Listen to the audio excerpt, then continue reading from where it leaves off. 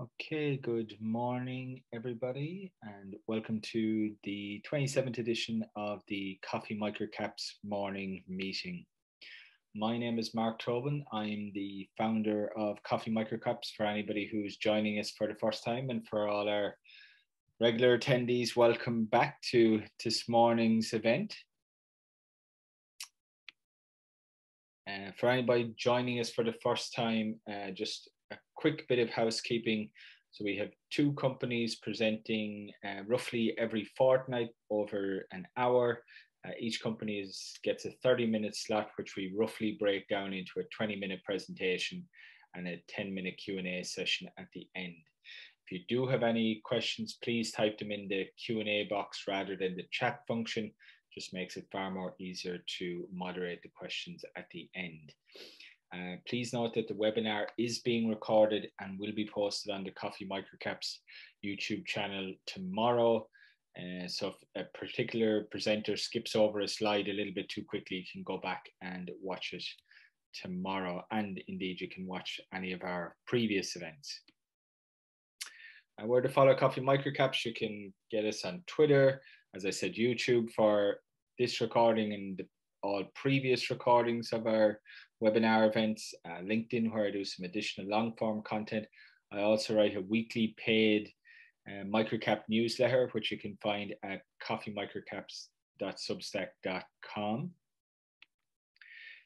Our first presenter is actually a returning presenter. I'm delighted to have Mr. Lukatsky come and give us an update on Spirit Technology Solutions, ST1. A lot has happened since Sol last joined us, so I'm looking forward to hearing the update.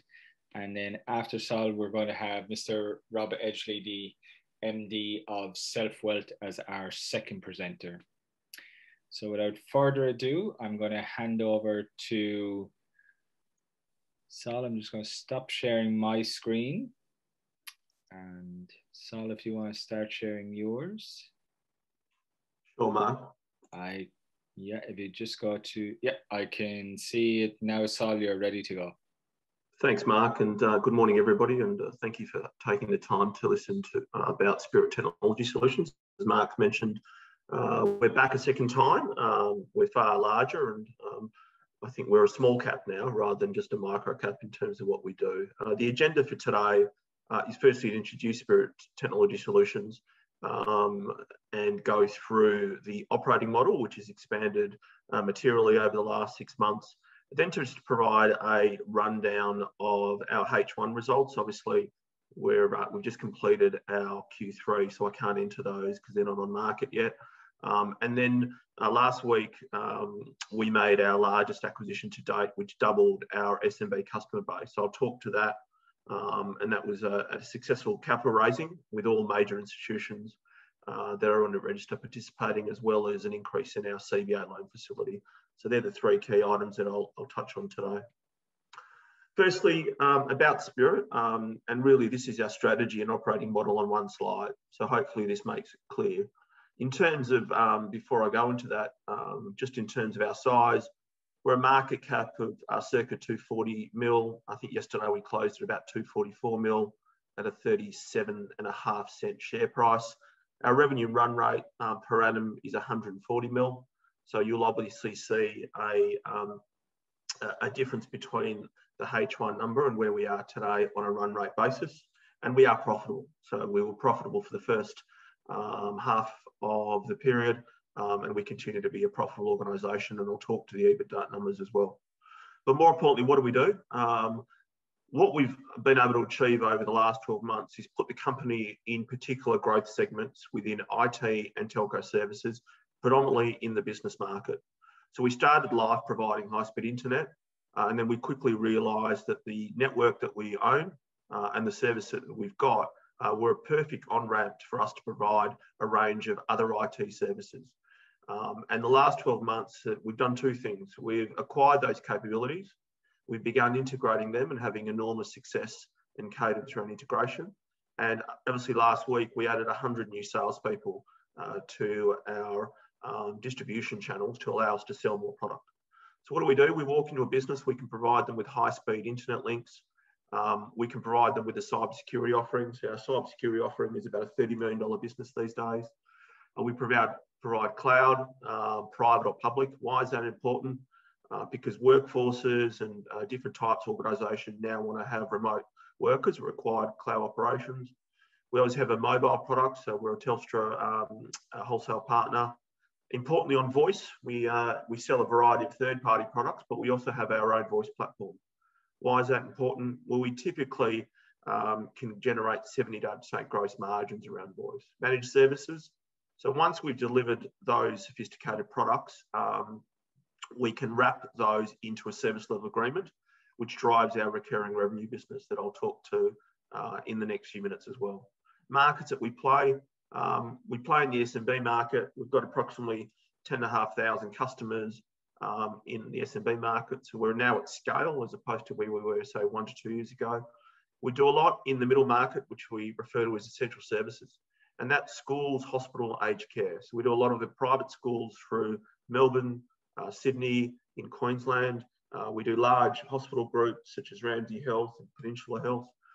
And in our corporate and government business, we've got a cybersecurity practice that generates, look, it's doing around the 30 mil run rate mark these days as well.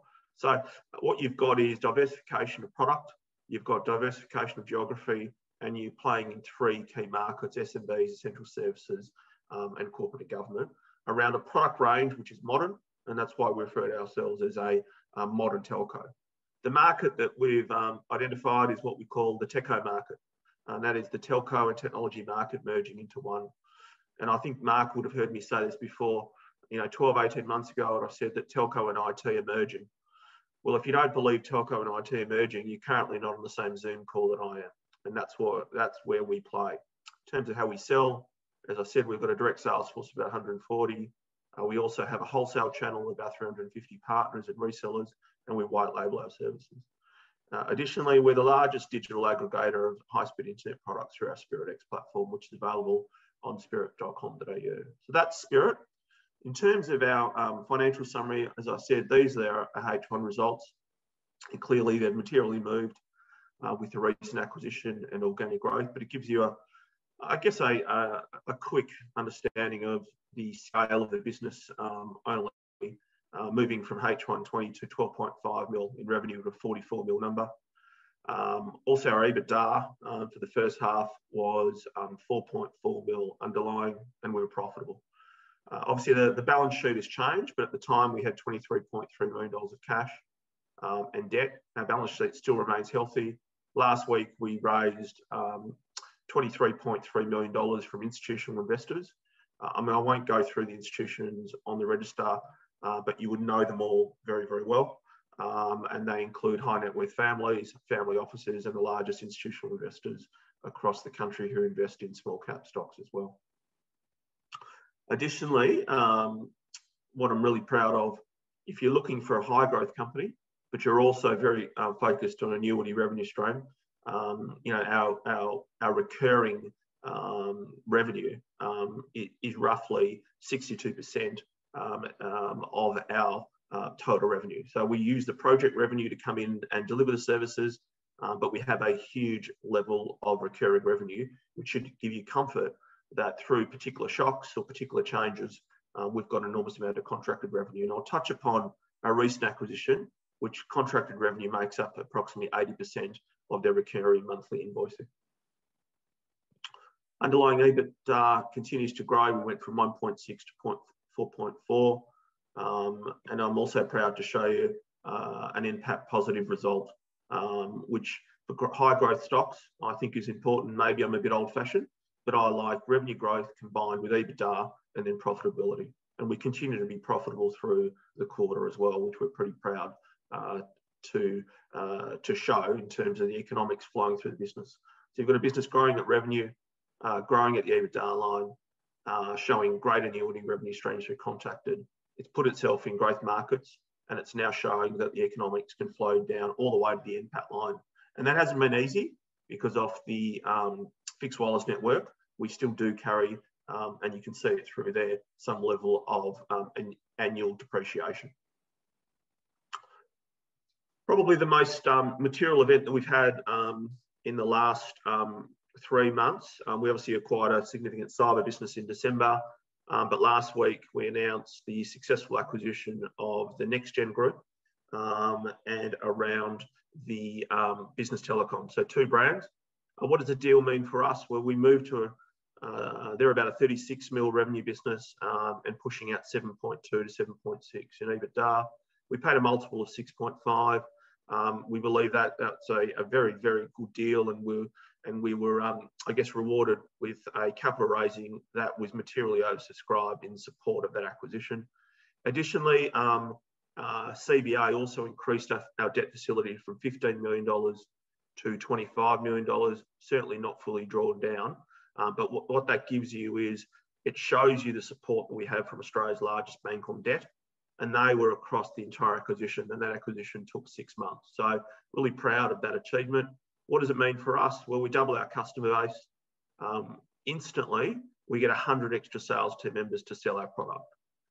Not just the products that they sell continuously, it's a good business, but what it does also is provide 100 new sales team members to sell our internet product, our own voice product, our own cloud product. So there is a cross-sell opportunity, but more importantly, we now use their methodology and sales methodology across new business and their entire life cycle. And we did acquire them, and I'll be honest, in terms of the customer life cycle, NextGen is far superior in terms of the intellectual property, in terms of sales. In terms of what the two together look like, and I've touched on this, we are a material player. We're 140 million revenue per annum business. We've got 10,500 B2B SMB clients, and that doesn't take into account our essential services business and our cyber business. 140 people strong in terms of selling product. You can have all the capability in the world, but you need to sell it. And our reseller network grows to 350 as well. You may have seen some of our advertising. So we're now advertising on a national basis. We are advertising on Sky News.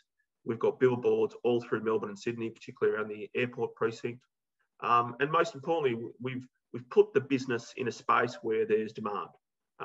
We're having very strong demand coming through our sales line. And recently we won a number of corporate accounts in health, in education, and a large mining client as well. And recurring revenues. If you've got recurring revenues, you can plan, you can invest, and we've got those at 65 to 70 mil within that 140 mil run rate. The NextGen Group, and this is why we're eager to do this deal. They bought 5,500 customers with close to 80% of those customers contracted. That means even, not that we would do this, but even if you just shut down the sales, you've got years and years of EBITDA flowing through the business. And their average contract length is 2.5 to 3 years. So really sticky customers, small businesses that continue just to tick over month on month. In terms of growth opportunities with the two businesses coming together, the Spirit portfolio historically was predominantly in the small business segment, very Melbourne centric. So Spirit began life in Melbourne. So naturally there was a flow of customers into the Melbourne geography. NextGen was born in Sydney, about 5 years apart from where Spirit was born. So therefore you now have a strong SMB network of customers and resellers in Melbourne, and then it's beautifully complemented with the customer base in Sydney. So geographic spread and salespeople on a national basis. We still have a huge opportunity for a partner and reseller distribution network in the NextGen business, and also the cross-sells. We've identified a number of products that the sales teams in NextGen can actually deploy, and they use a telemarketing model and an outbound model. So the difference there is Spirit has been mostly inbound with using search engine optimization, Google advertising, while NextGen is a very professional outbound telemarketing and sales business. Extract synergies, certainly, in the last few days, we found 400,000 in potential synergies just on the billing systems alone once we've gone in there and compared costs. So although I don't think there's synergies there in the millions, and I think that the major opportunity is cross-sell growth, there will be natural synergies, particularly in IT licensing, back office integration, and the financial functions being collapsed into themselves with NextGen as well. In terms of what's coming in growth in H2, we certainly don't sit on our hands in Spirit. If you followed us and have a look at the activity that we've generated, we don't just provide a strategy, we're executing. We have enormous demand in our cybersecurity business, and that's where our advertising is placed around Sydney and Melbourne currently. We've launched, and this slide is a bit historical, but we now have the mobiles product in market and generating very good deals around that. We're also generating, and this is where next gen will be important, we're beginning to sell more of our own voice product. And that comes with not 20-30% gross margins of a third-party product, but 75% gross margins, because on that product, it's effectively a fixed cost. We only pay for the data and the carriage. We're bullish on some of the end-of-year financial incentives that the government have put forward for small business as well in terms of write-offs. We've got a really good order book. The last 2 months have been really strong on sales. We're very bullish on the new NBN enterprise Ethernet products.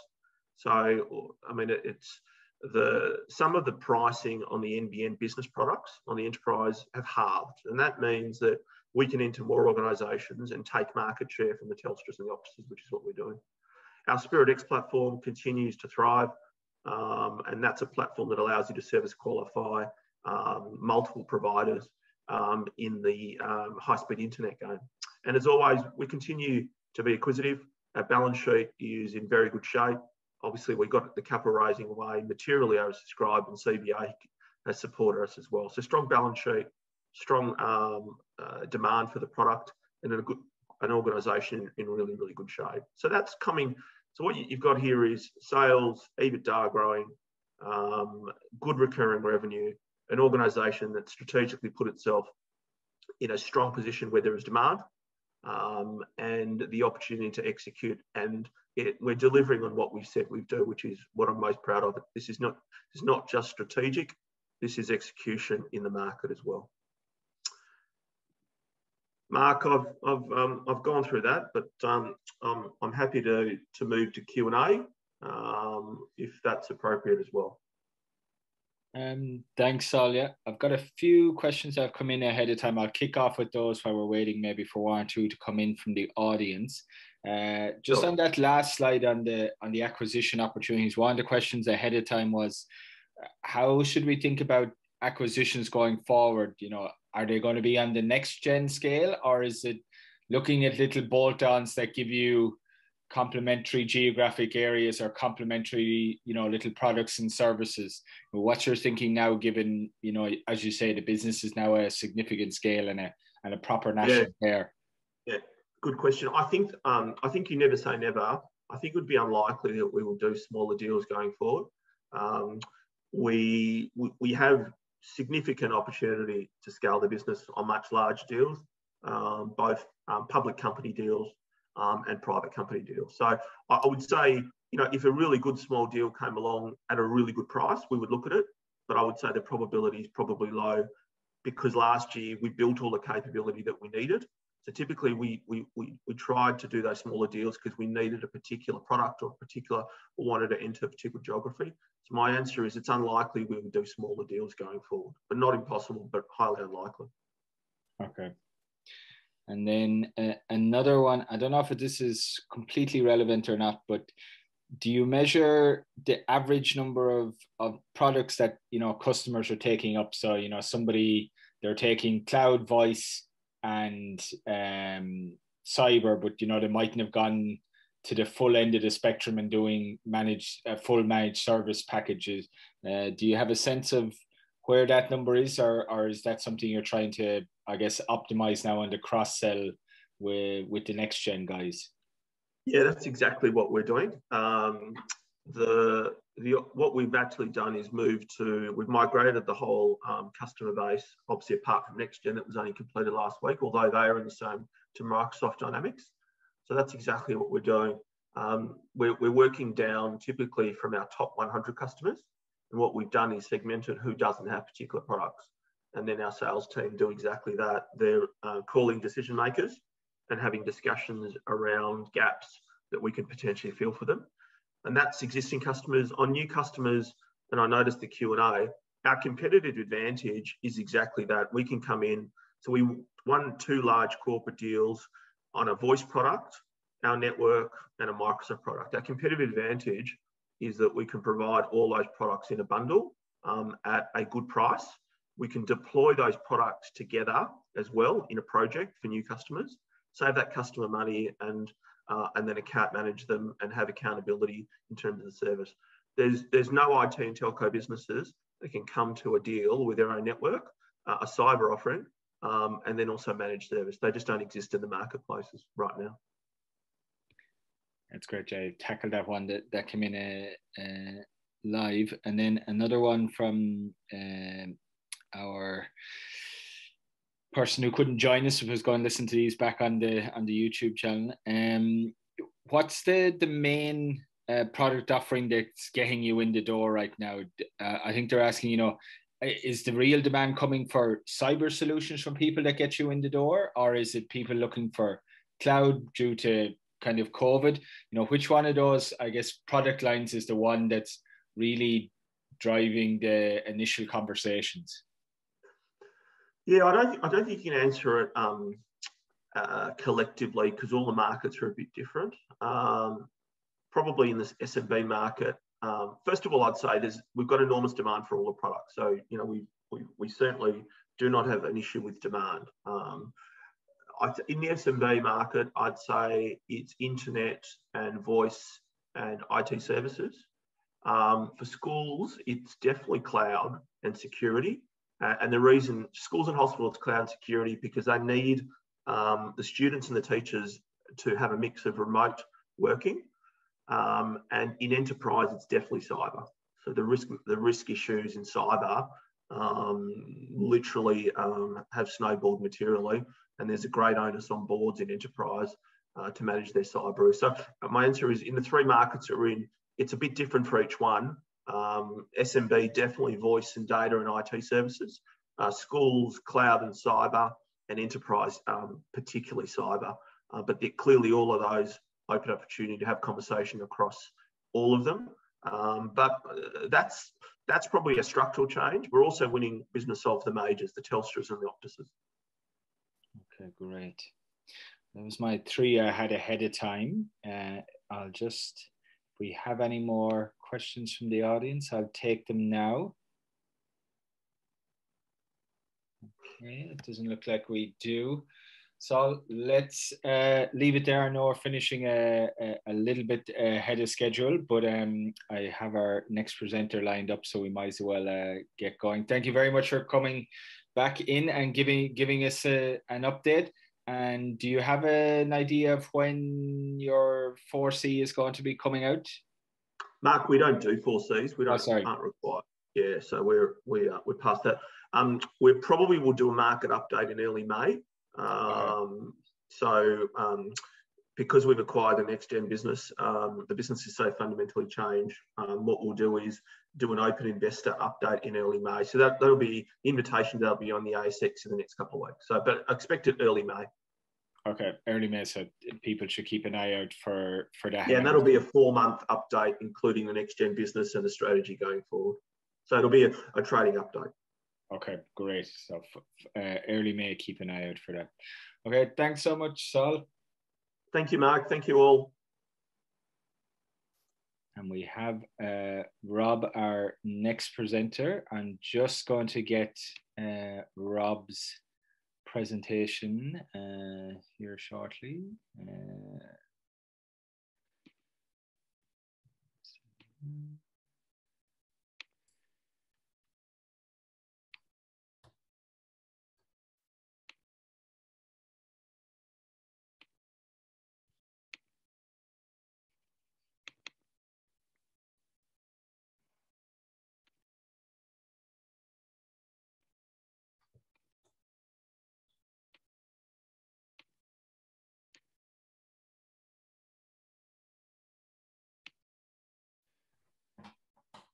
Okay, Rob, I've got your presentation up here ready to go when you are. Thanks very much, Mark. You hear me loud and clear? Yeah, your audio is perfect. Okay. Morning, everybody. Thanks for joining us. Looks like I've got an extra 5 minutes. that we should be able to cram a whole lot into that extra 5 minutes. So I'll get Mark to flick through these slides on my prompt. So we'll move on past the disclaimer to the first slide, the who we are slide. But really quick history of Selfwealth since its founding in 2012 up to today. The company was originally founded by Andrew Ward, and it began its life as a peer-to-peer investment community, a subscription model. And that really was also backed by its fintech data mining base. And by that, I mean, when Andrew founded the company, he did a long-term deal with a gentleman by the name of Ron Lesh, who owns a company called BGL. BGL is Australia's largest provider of compliance software for the accounting fraternity, which services the SMSF portfolios. So what that meant was that at that time, over 100,000 portfolios the data was shared with Selfwealth and continues to be shared with Selfwealth today. And that's now in excess of 200,000 portfolios. That data comes into Selfwealth. It's all anonymous, but we're able to mine that data. We're able to work out which portfolios over time have been performing better, who are the better traders, what's in their portfolio now. And that information was shared with the peer-to-peer investment community. After 4 years of doing that, although it grew in numbers, it was evident that it wasn't going to make a lot of money, and therefore Andrew decided to launch Australia's first flat fee online broker. Now that the reasoning behind that was, if you knew what you needed to buy, you knew the stocks that you wanted to buy, you then had to go out and buy it. And Andrew came from a wealth management background, which he was quite embarrassed about the levels of fees that were being charged. He was well ahead of his time before royal commissions and the demise of commissions. He launched his flat fee online broker, and charged a flat fee $9.50, no commissions and no bank fees. All of the bank fees absorbed by Selfwealth. That got some traction, and he was able to list on the stock exchange in 2017, raised about $7.5 million, and went about developing his brand with some fairly significant above-the-line marketing. That has now transpired into a company that has now passed $5 billion of funds under administration. That means HIN-based stock on our platform is over $5 billion.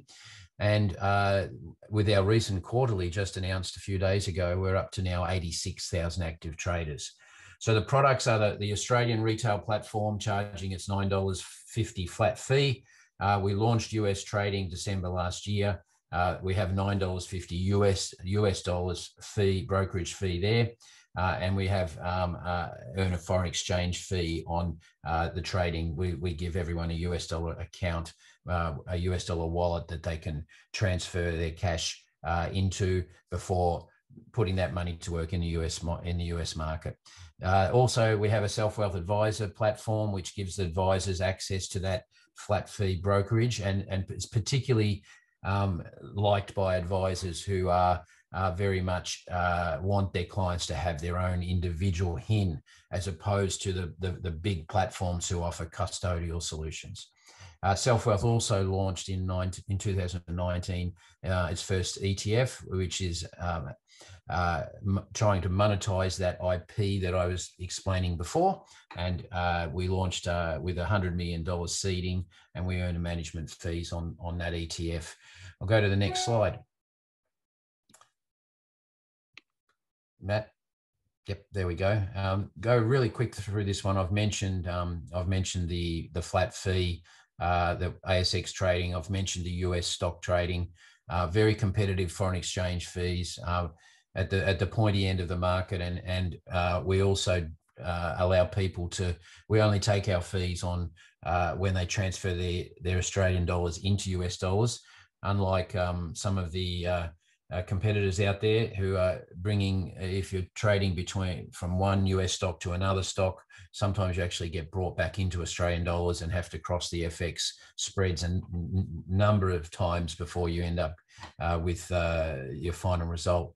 So we are rated very highly. We're the highest rated on all the review sites. And I mentioned the advisor platform before. So let's get into the numbers on the next slide. Today really should be all about our growth over the last 12 months. Now, Selfwealth was already growing before COVID. It was growing at very, very healthy levels, but that growth has been absolutely turbocharged over the last 12 months for a variety of reasons. With our quarterly revenues that we released on Monday of this week, the quarterly operating revenue jumped to 5.78 million for the quarter, and that was up from 4.4 million in the previous December quarter and 178% up on a year ago. We also had the best ever, a new record. We broke through the 500,000 trades in a quarter barrier, and that was up significantly from around the 380,000 trades in the previous quarter and 220% from where we were 12 months ago. I mentioned we've broken through 5.15 billion in HIN. That's a great measure. We don't earn money on the volume of funds under administration, but obviously our clients, the more stock they have on our platform, the more stock they're able to trade with, and an increase in HIN generally mirrors an increase in our revenues. We have the key driver of all of our revenues is the amount of active traders we have on the platform. At the end of March quarter, we were at 85,944. We added 18,500 in the last quarter only, which was the largest increase that we've seen in any quarter, even dwarfing the March and June quarters last year, which were heavily impacted by COVID.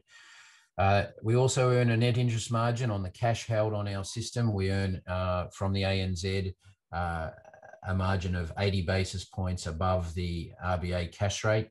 So at present, we're earning 0.9% on that 452 million. It's roughly about 13% of our total revenues. I would point out that that has continued to grow last quarter, despite another 85 million on top of that has been transferred into clients' US dollar wallets and has been put to work in the US market, where we've not only earned a foreign exchange fee for those transfers, but we've earned some very good money on the US brokerage side. We have been positive cash flow 3 of the last 4 quarters. This quarter in particular, we were 558,000. So that's on a cash basis. So it's pretty safe to deduct that we will end the financial year with a positive EBITDA. I'd be disappointed if we didn't get to that. I'll move on to the next slide. Okay, active traders. I mentioned the numbers in the previous slide. Here's a representation of the growth. We did have a number of client acquisition events in the last quarter, which helped us enormously to post that record 18,500 new active traders.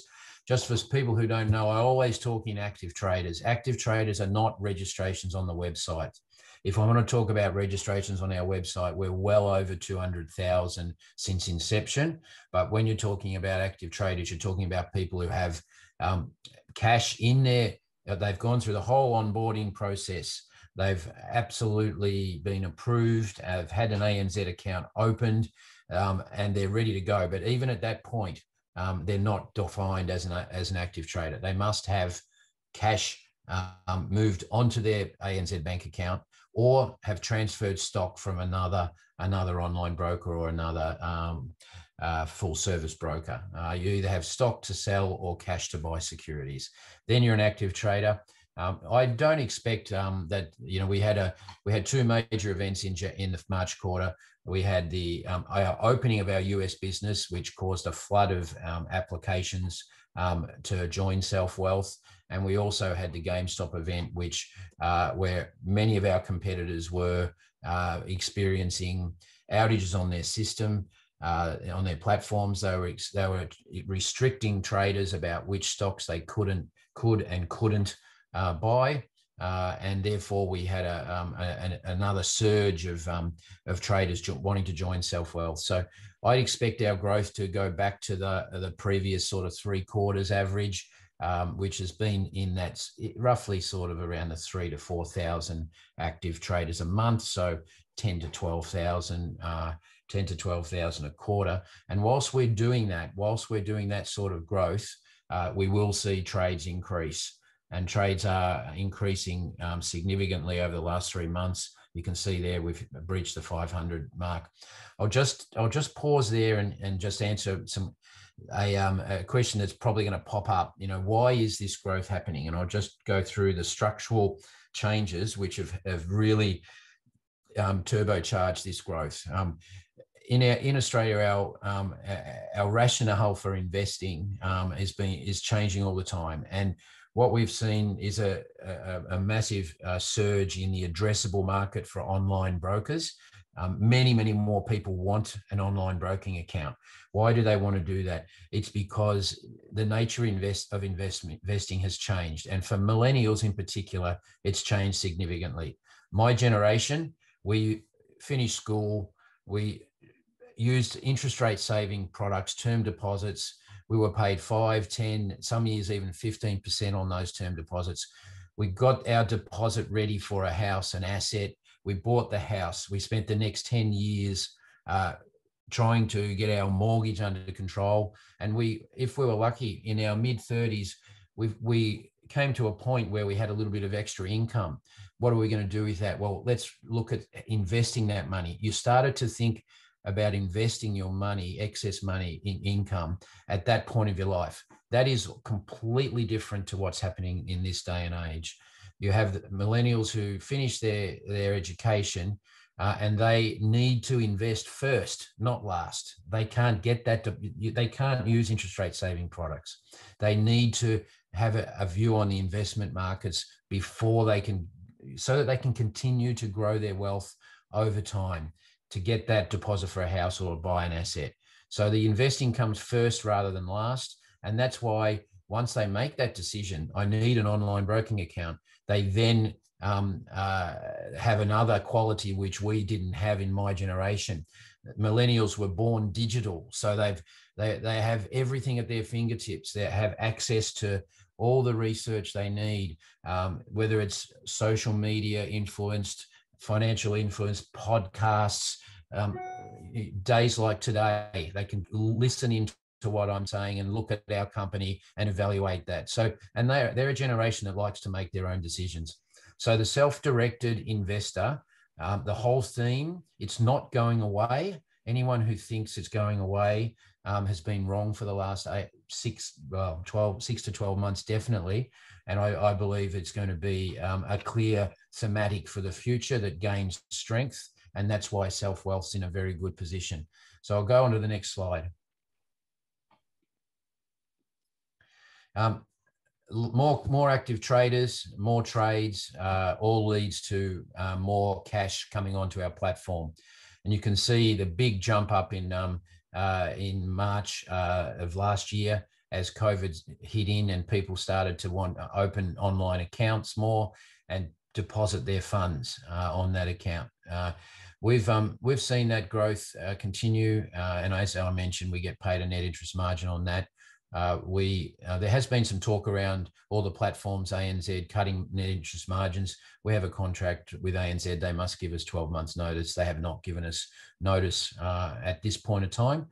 We also have a relationship with ANZ where I believe we will negotiate new agreements in the coming year, whereby we see some cost reductions come into effect as well.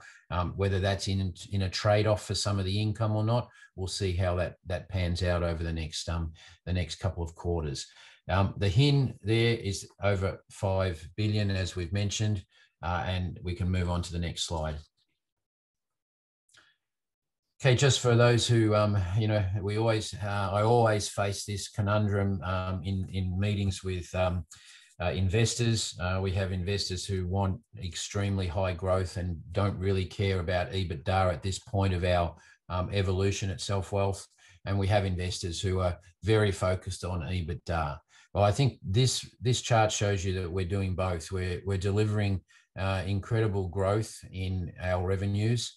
The full year, based on the 3-4 C's that are already in the market, it's pretty easy to deduct that we're going to have revenues close to the 20 million mark at the end of this financial year.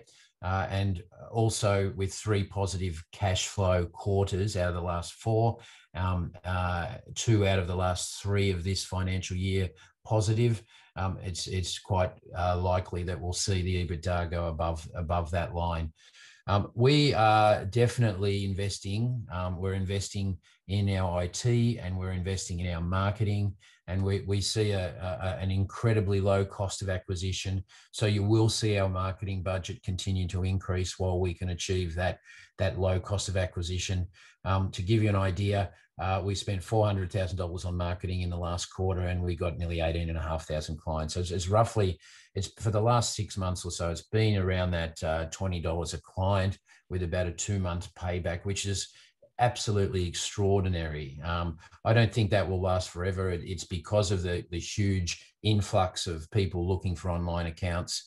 We are highly targeted digital marketers. So once people decide that they need an online trading account, especially young people, and they go to the comparison websites, they go to the digital channels to do their research, they're going to come up against Selfwealth time and time again. Once they've made their mind up, and they then go and look for an online broker to join, they're almost coming to Selfwealth from that point, because we have huge referrals. We have huge, we're highly rated. We remember for the last 3 years, until last year, we're the only people with a flat fee, where we've built trust in our brand because we're looking after people, helping them grow their wealth in a responsible manner over time. I'll move on to the next chart. So 12 months ago, I was told that COVID was a 2 or 3 month sugar hit to the online broking industry. So we're now more than 12 months past that. And I'll just draw your attention to these stats on this page, which are stats for the first quarter. They were probably, we released this in the middle of February. So it was sort of the figures over December, January, February. All of our social media and our website traffic, all of these figures have increased dramatically in that period, and actually much more than what we saw in the key peak COVID periods of March and June quarters last year. So it sort of debunks the theory that you're going to get a sugar hit for 3 months and you're not going to be sustainable. We will have ebbs and flows. The market's not going to be going up all the time. There will be times when the market goes down, when people lose money.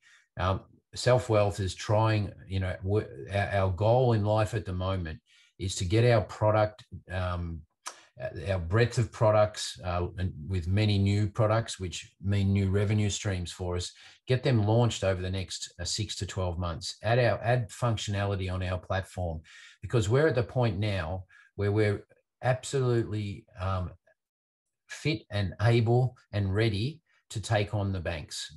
The banks have the bank-backed online broking platforms have 70% market share still. They have legacy systems 20 to 30 years old that cannot compete with cloud-based systems. They're not as agile. It takes a lot of investment to do anything on those systems. The user experience at Selfwealth is much better. The price is enormously better. And we've seen in all these years, we've seen the banks do nothing in regard to changing their prices. So I would argue that whereas their clients have been coming to Selfwealth over the last 3 years, they've been coming for the reasons of user experience and price. What we need to do over the next 6 and 12 months, and what we're going to be able to do with the investment and the positive cash flow we're generating, is invest into our platform to make sure that we have the same sort of functionality. Remember, they've had 30 years to get that functionality in place. and they've had 30 years to get the product breadth in place. So you will see in the future options come onto Selfwealth. You will have access to IPOs and capital raisings. We will have a segregation of our clients between general investors and sophisticated investors. The sophisticated investors will be able to participate in capital raisings. Many other products will branch out further into verticals where you may well be able to buy fixed income products or buy managed funds. All of these things are on the table, and they're all doable on a platform that has very scalable technology and is dedicated to its innovative, continuing the innovation that it's had since its inception in 2012 with Andrew Ward. So I'll move on to the next slide. I was talking about we're targeting the bank's market share. Well, in many ways, we're already there. We're no longer, the investment trends online broking survey, which is the holy grail in the online broking world. They coined 12 months ago, they coined us one of the challenger brands. And in fact, we were the largest of the challenger brands. My thesis at the moment is that we're no longer just a challenger brand. If you look at the website rankings and the traffic on websites, we're starting to actually generate more traffic than some of the bank platforms already. So that will lead to more customers, and that will lead to more revenue and more market share. And we are very excited about the next 12 months when we reach a level of functionality and a level of product diversification that we can actually take on the banks for the first time head on a complete 100% basis, not just relying on the price differential. Move on to the next page, which will be the last one, and we can then talk have a few questions.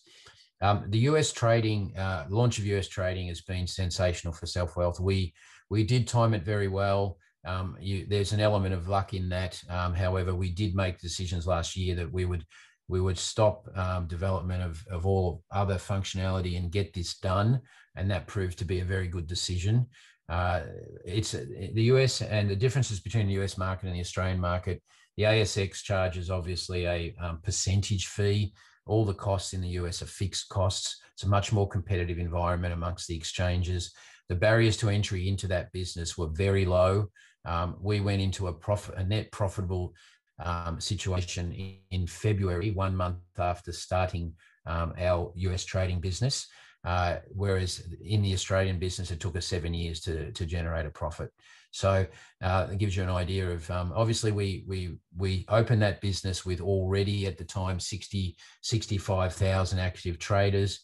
So we've now converted 25% of those active traders, which now stand at 86,000. 25% of those have now added US trading functionality to their Australian portfolio. So by that, I mean, this is why people are attracted to Selfwealth. You now, within the one portfolio, you set up your Australian dollar account, you set up your ANZ bank account, you can invest in Australia. You then just tick the box to add US functionality. You go through a bit more paperwork, and most of it is digital. And then you're ready to go in the US, and you see all of those different stocks all in your one portfolio. You don't get taken to another part of the platform, or you don't. You're not limited by some platforms where they can only trade in the US. So this has certainly spurred our success over the last quarter, and we're only at the start. 7% of our trades in the third quarter were US trades. We're very confident we're going to get that to 10 and 15% in the near term. Also, the technical issue is very key. People do not want to have times where they can't trade. They do not want to be dependent on their supplier to tell them what they can and can't trade. Whether it's domestic or US, we've had a very, very good track record. If we have an issue that might come through from a third party, we get on top of it in 10, 15, 20 minutes. we don't shut the platform for half a day or 2 days in some cases. So that is the sort of client experience that's leading again to the success of Selfwealth. Okay, I'm going to open it up for questions there, and we've got 10 minutes, so I'm happy to, if Mark will help us with some of those questions, and we'll go for it. Okay, great, Rob. Yeah, we've had a few come in ahead of time and a few live. I'll just tackle one of the live ones first while I get the other ones up. I think one of them you've tackled on the net interest margin. The question was, is the interest income sustainable given ANZ's recent move to end a similar agreement with Net Wealth? Are there other alternatives? Maybe just give your thoughts on that. Look, it's worth highlighting that again.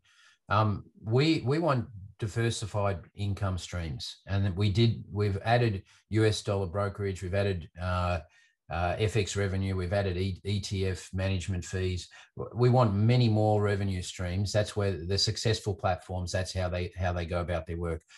So that $450 million sitting there, I want that net income margin to decrease in some respects, because I want that money spent on other products on the platform.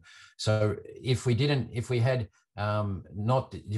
the US platform, we would have much more than 450 million on there.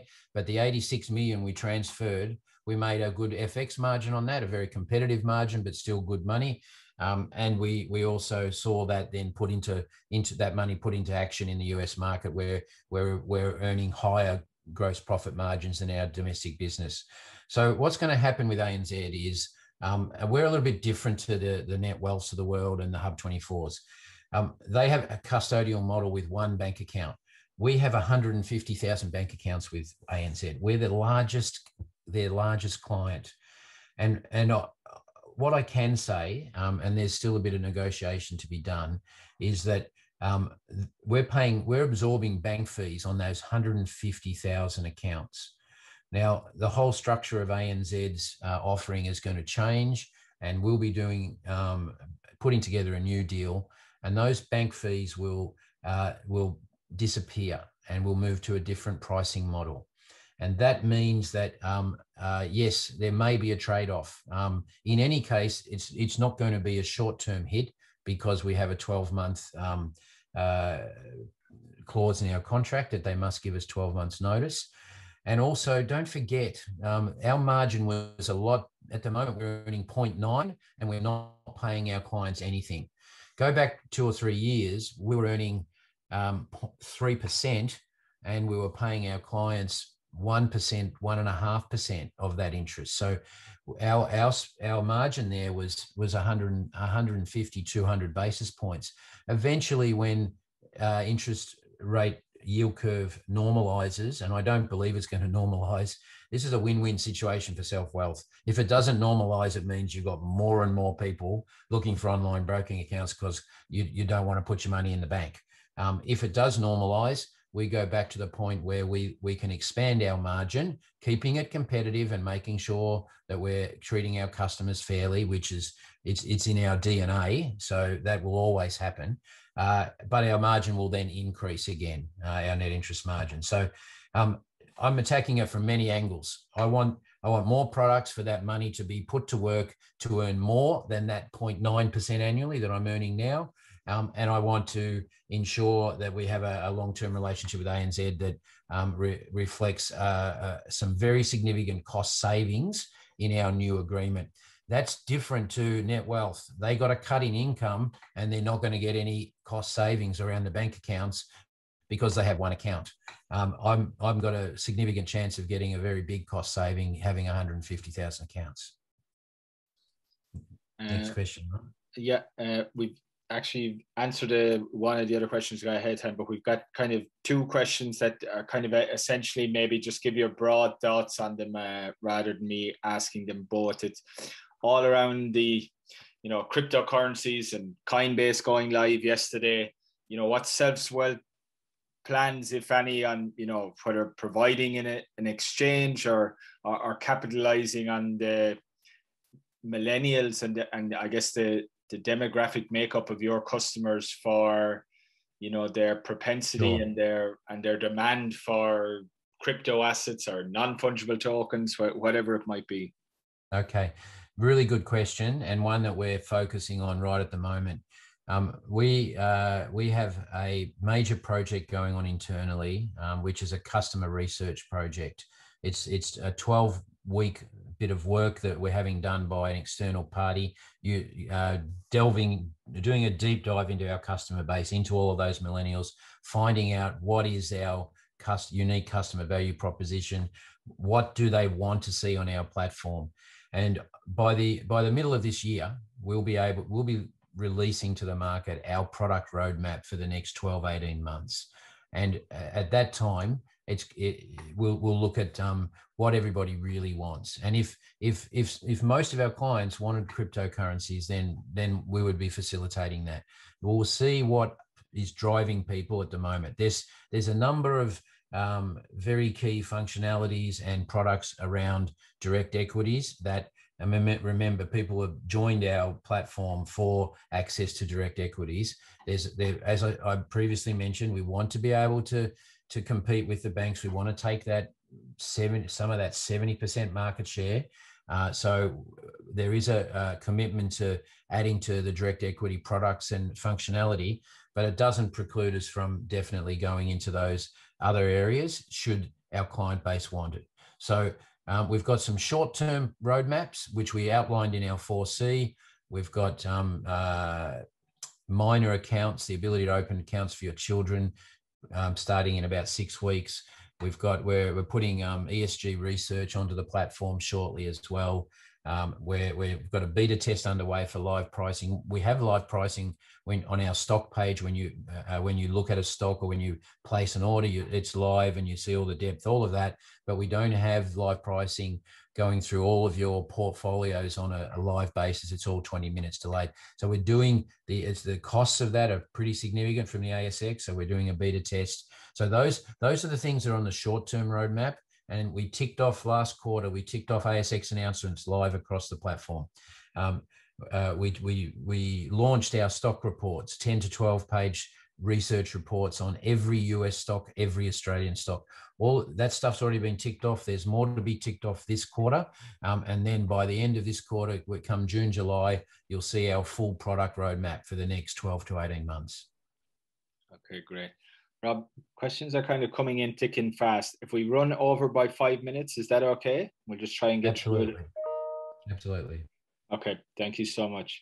Another one, I guess maybe if we just go back to security, you know, a lot of the reason, you know, people go with the large institutions, you know, the bank aligned ones, you know, it's kind of the comfort of, you know, having that large institution and maybe cybersecurity. Can you just maybe give an outline of what you guys are doing in terms of cybersecurity and infrastructure, you know, that kind of, you know, gives people that security and that, you know, it's not a differentiator between you and, you know, CBA and their main offering? Yeah, sure. We have had a very good track record in this area.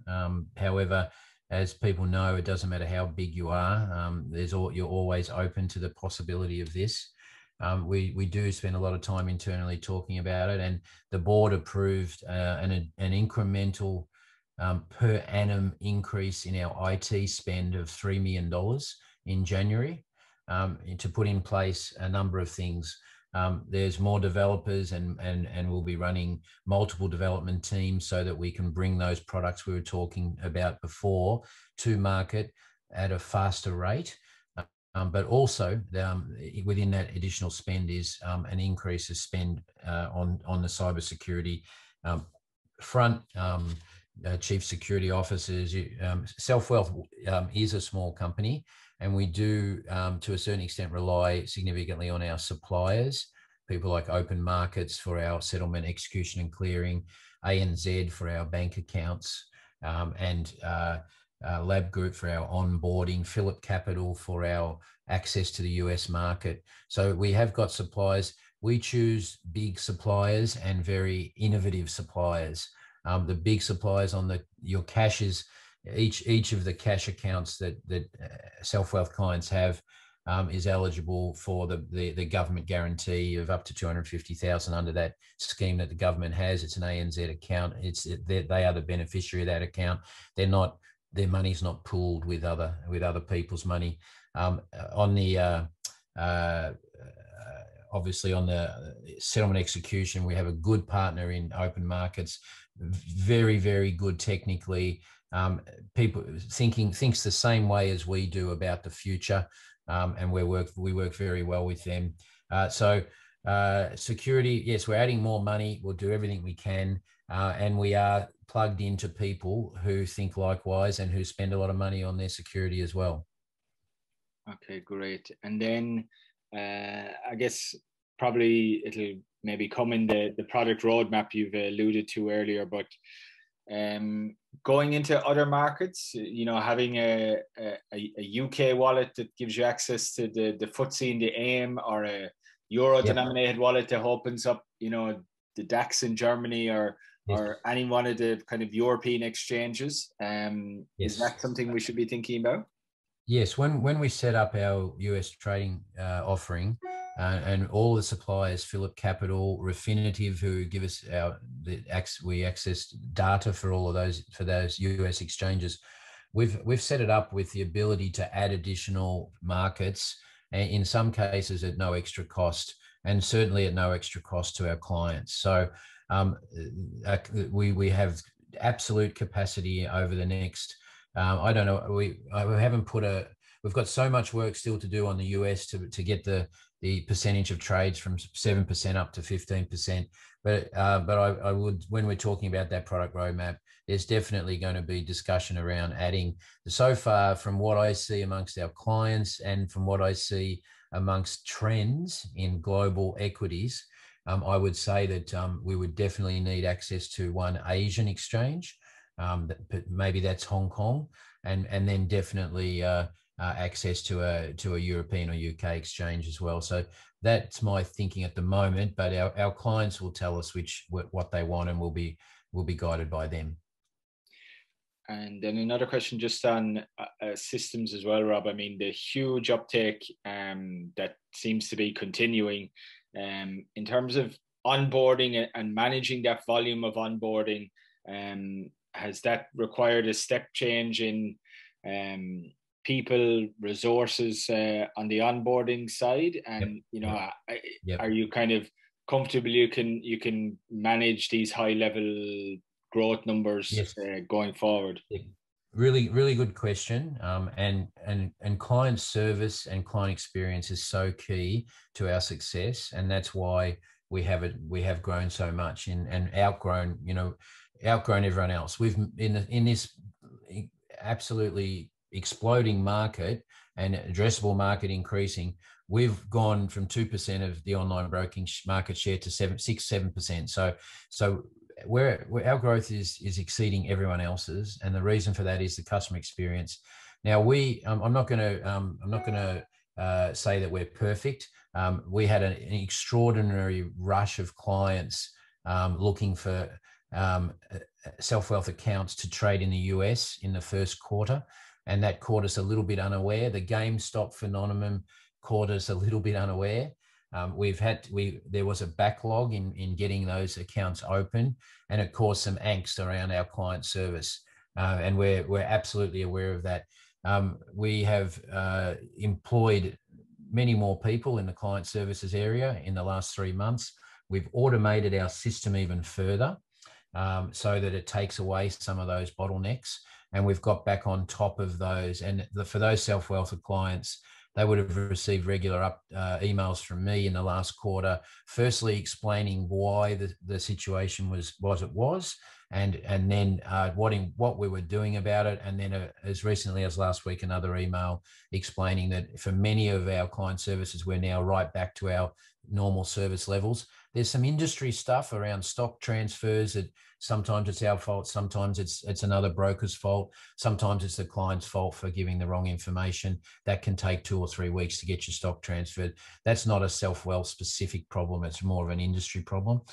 So let's just make a differential between the onboarding process and the fundamental ability for you to trade on the platform and outages, that sort of stuff. We've gone from 20,000 trades a month to 200,000 trades a month in about 15 months. And we haven't had any issues with people's ability to trade every day that the stock, even the ASX have had their day of outage.